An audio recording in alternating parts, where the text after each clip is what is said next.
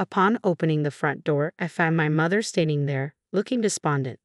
6 months ago, they began rebuilding our family home, and today was supposed to be the big moving day. Why was my mother, who should have been heading to her new home, standing at the doorstep of my and my husband's apartment? Mom, what happened? Why are you here? Well, you see, the truth she revealed was difficult to accept. My name is Kate, and I'm 28 years old. I've been married to Jason for almost 2 years, and we share an apartment together. My family includes my mother and my older brother. My father passed away from an illness 6 years ago, leaving my mother to live alone in our family home. My brother Sam got married 3 years ago and now enjoys a happy life with his wife, Monica. That day, on my father's Memorial Day, my husband and I, along with my brother and his wife, gathered at our family home. As we reminisced and honored my father's memory, my brother suddenly proposed an idea. Mom, why don't you come live with us? My mother was visibly taken aback by his unexpected suggestion. Live together. But Sam, you live with Monica. Yes, but you've been alone in this house ever since Dad passed away. And the house is getting old. Well, that's true, but noticing my mother's awkward reaction, I turned to my brother. Sam, are you serious? When you got married, didn't you and Monica want to enjoy your newlywed life alone, which is why you moved into your current apartment? Yeah, that's true. But now that we've been married for a few years, I think it might be nice to rebuild our family home and all live together. Rebuild the family home and live together. Exactly. This house is getting pretty old. So we'll rebuild it and then we can all live together with Mom. I see, rebuilding the family home. I hadn't considered that. At first, I thought his suggestion was sudden and impractical, but perhaps he had given it more thought than I realized. My brother turned to our mother and said, Mom, we don't know what the future holds. I want to repay you for everything you've done for us. Will you come live with us? Our mother hesitated, unable to decide. Seeing her uncertainty, my brother gently reassured her. Don't worry, Mom. Monica is on board with this too. Monica is. Yes, she agrees with us living together. So please relax and let's do this. Well, if you both insist, maybe I should, she said, finally relenting. My sister-in-law chimed in, saying, please, happily agreeing to live with my mother. I felt relieved, thinking my mom would be comfortable living with my brother and his wife. I was grateful to my brother for considering my mother's well-being. With my mother's financial assistance in funding the reconstruction, the decision was made for her to move in with my brother and his wife, and so it was decided that our family home would be rebuilt. The new house is finally ready, my brother announced. Today marks the day my mother moves in with my brother and his wife. While preparing breakfast, I received a call from my mother. Oh, Kate, sorry to bother you so early. No problem. What's going on? In response to my question, my mother chuckled. What's going on? Today's the big moving day. I'm so excited. I understand now. Mom, you're really excited about this, aren't you? Absolutely. Just the thought of living with my own child fills me with joy. And now we have a new house too. Can I really be this happy? It feels like a dream, my mother exclaimed, her voice brimming with happiness. After chatting for a while, my mother set off for her new home. It must have been around noon when the intercom rang. Hello? Mom? I opened the door to find my mother looking crestfallen. Today was moving day. She should have been settled into her new home by now. So why was she here? Perplexed, I asked her, Mom, what's wrong? My mother hung her head, remaining silent. Sensing something was amiss, I prodded her further. Mom, today's moving day, isn't it? Why are you here? Well, I was asked to leave. Asked to leave? But Sam should be at work since this morning, right? It wasn't Sam, it was Monica. What? Monica told Mom to leave. Is this some kind of joke? My sister-in-law, who had happily agreed to live with Mom. Why? Hold on. This has to be a joke, right? Monica agreed to live with Mom, didn't she? I thought she did too, but when I got to the new house, she suddenly said, I can't live with you. Please leave. What? What's going on? When I heard the details, the story sounded unbelievable. After handing over her belongings to the movie company, my mother went to the new house where my brother's wife was already there. Upon seeing my mother, she blurted out, I can't live with you. You need to leave. Why would you say such a thing? My mother's question was met with a frown from my brother's wife. She retorted, "Having an elderly person in our brand new house will ruin the atmosphere. If my husband's mother is here, we won't be able to enjoy our married life properly." I couldn't believe it. On the day she moved into the home we had rebuilt with the understanding that she would live with our mother, she was being asked to leave. I was seething with anger at my sister-in-law's words and actions. My mother looked completely disheartened, slumped on the sofa. Unable to bear the sight, I dialed my brother's number. "Hey, big brother. Kate, what's going on? This isn't just a casual chat. What in the world is your wife thinking?" Taken aback by my tone, my brother asked, "What? What's happened?" It seemed he was unaware of anything his wife had said or done. "Big brother, listen up. Mom is here at my place." "Huh? Mom?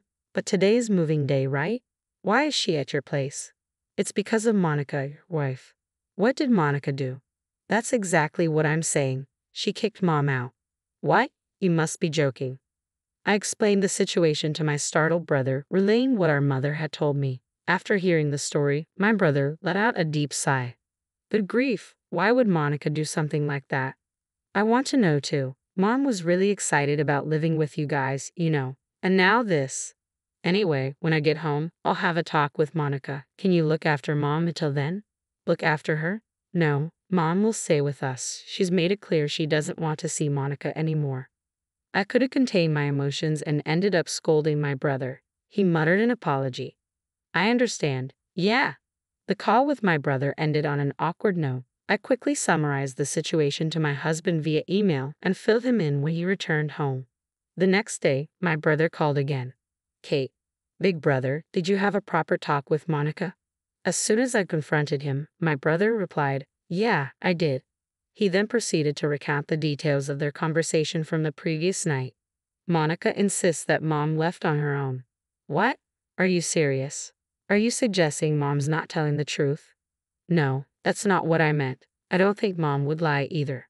Although irritated by my brother's indirect response, I said, "Well, I made it clear to Monica, Mom isn't someone who would lie." And that's when she finally told the truth. The truth? "It would be inconvenient to have Mom around now that we finally have a new house. Eventually, when we have kids, it'll be even more crowded. Let's just enjoy this place with just the two of us."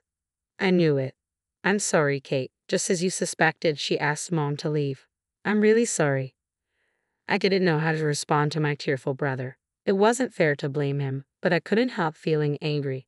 "What do you plan to do now? You're not seriously considering living happily with just the two of you, are you?" "Actually, I have an idea." "An idea?" Then my brother unveiled a certain plan to me, revealing a depth of care for our mother that I hadn't fully realized. It was a scheme I could never have conceived on my own. If successful, it would not only serve as retribution against my sister-in-law, but also ensure our mother's happiness. "I just need a little more time. I'm certain Monica will reach out to you in a few days." I readily agreed to my brother's request. "Got it. I'll inform Mom. The rest is up to you, big bro." "Exactly. You can count on me."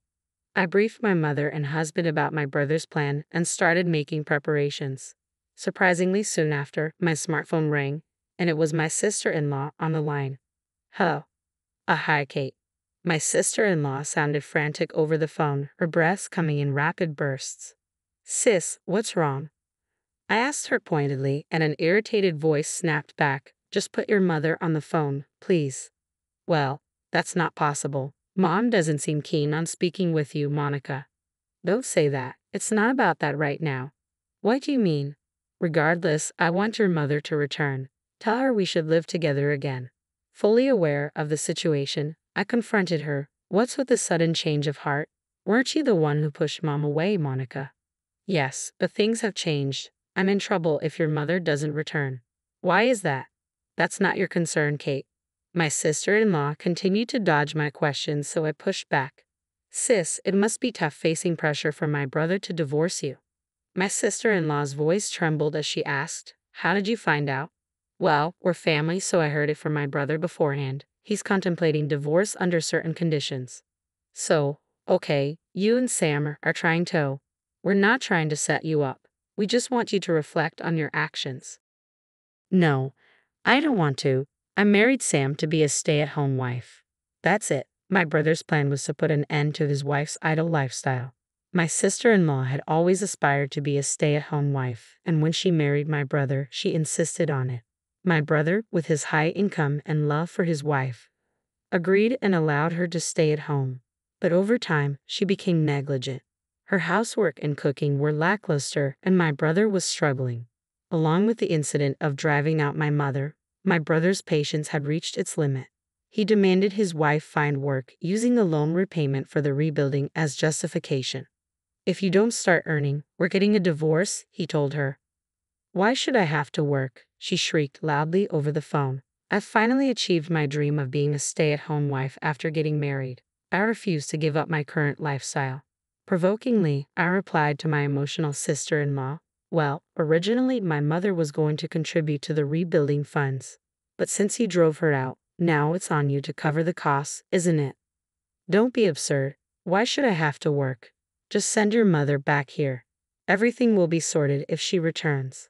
"That's not possible. Mom refuses." "What did you just say?" "That's enough," I scolded my sister-in-law. "Ultimately, isn't it your fault for kicking my mother out? You initially agreed to live together, but once Mom moved in, suddenly she's in the way. Don't think you can manipulate the situation. The world doesn't revolve around you. If you won't accept my mother, then you'd better be prepared to work yourself to the bone to prevent a divorce from my brother."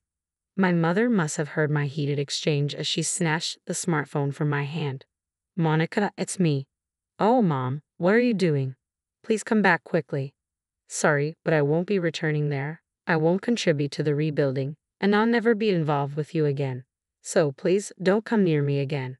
"Mom." Ignoring my sister-in-law's excuses, my mother ended the call abruptly. That felt good for the first time in a while. I'm done dealing with that daughter-in-law. My mother must have seen my sister-in-law's true colors after being forced out. She effectively disowned her. Meanwhile, my brother kept repeating, "If you don't find a job by the end of this month, we're getting divorced." My sister-in-law must be feeling desperate. Initially adamant about never working, she started job hunting immediately when faced with divorce papers from my brother. However, her significant work gap made it challenging to find a job in her preferred field. "Kate, please lend me some money.